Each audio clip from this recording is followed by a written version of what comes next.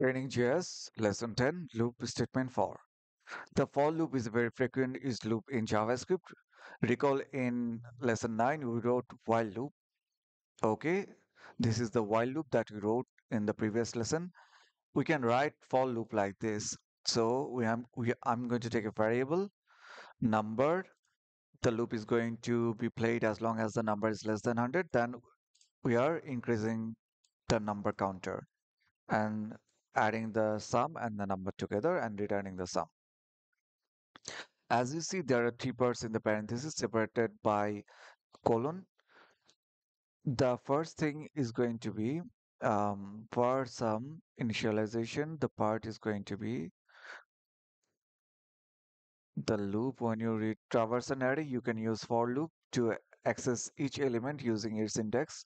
So if you want to traverse an array, traversing means go through each element of the array. You can use for loop like this. This function will display every element of the array on your screen. Okay, now the task. The function pick it except one parameter, array, which is an array of numbers. We need to traverse array by using for loop. If an element is an odd number, push it to the odd array, and if it is an even number, then even array.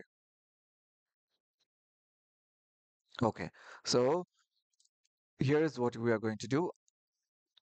I'm going to get an array, and I'm going to go through each element of the array by using for loop. So for let I is equal to 0, the loop is going to run as long as I is less than the array length, and then after each iteration, the array, the I is going to increase. Now it is 0, so when the loop runs one time, it is going to be 1 because after each iteration, the I is increasing. So now I'm going to check the number. How am I going to check the number? Now if I write array I, let's console log this.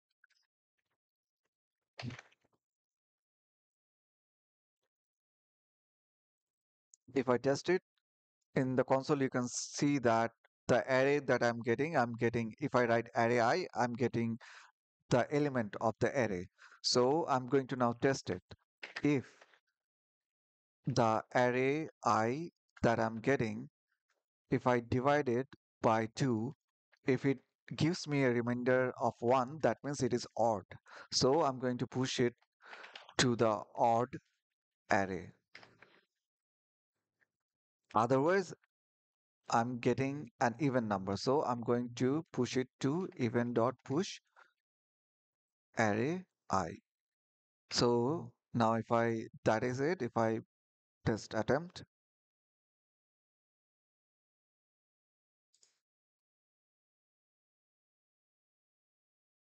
so I made a mistake here. It is going to be in the brackets, not square bracket. It is going to be in the regular bracket. Now if I test it again, all the things have passed. Now I'm going to submit it.